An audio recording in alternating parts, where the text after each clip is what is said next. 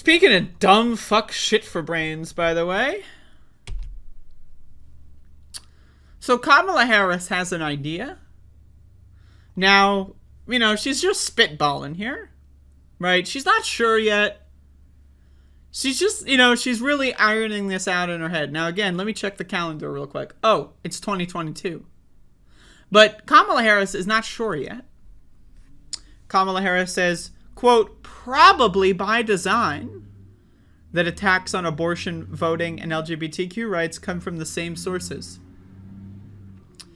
Probably by design? We're not sure. It might be, but the jury is still out on this one.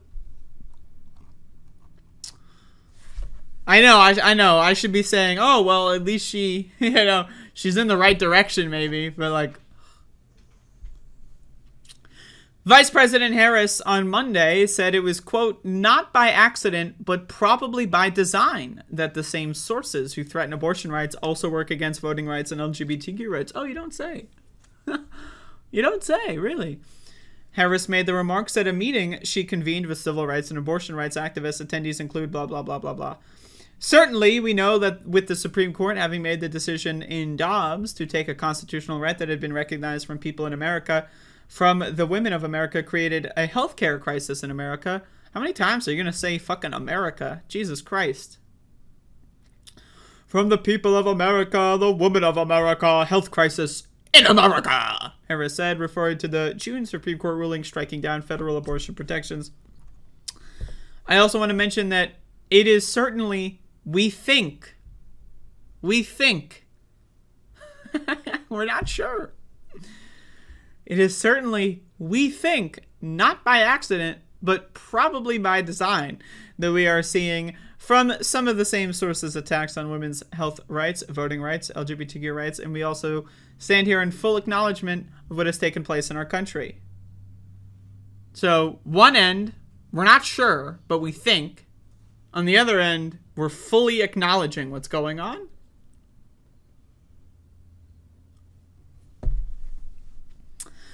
Harris has taken on the role within the Biden administration of pushing back against threats to abortion rights since the Supreme Court struck down Roe v. Wade in June. Her assertion that the Supreme Court caused a healthcare crisis in America comes just days after she made more pointed remarks about the highest court in the U.S. Harris referred to the Supreme Court as an activist court. Now, again, the Supreme Court being an activist court is not the problem. It's the fact that the activism is from fascists that want to destroy the country. That's the problem. If there was an activist court trying to expand voting rights, that's not a problem. If there was an activist court that was trying to end racism, end other forms of bigotry, that is not a problem, okay? The activism is not the problem. It's the fact that they are neo-Nazis. That's the problem.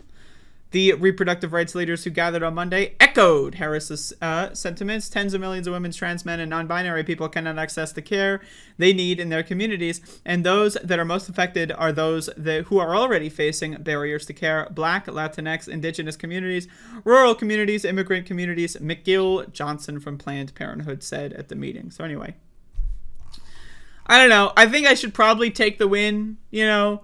But for me, like, I just... You know, like, can we stop with this fucking shit?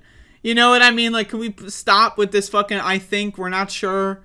Like, motherfucker, you're the vice fucking president. You're the vice fucking president. You have access to more information than anyone else in the country, and you're still playing patty cake. Oh, we're not sure. We're not sure. It might be, but we don't know yet. I don't know, man. Like, I'm sick of this shit.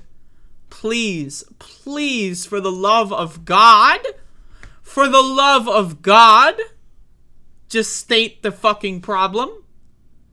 That's like, it's like, okay, imagine in a hurricane, Kamala Harris would be like, oh, well, we're really not sure. I mean, we're kind of facing some high winds, like trees are being uprooted and flying through the sky. Kamala Harris is like, oh, well, you know, it's probably going to be a hurricane, but we're not really sure yet. There's motherfucking, like, you know, like semi-trucks swirling in the fucking skies.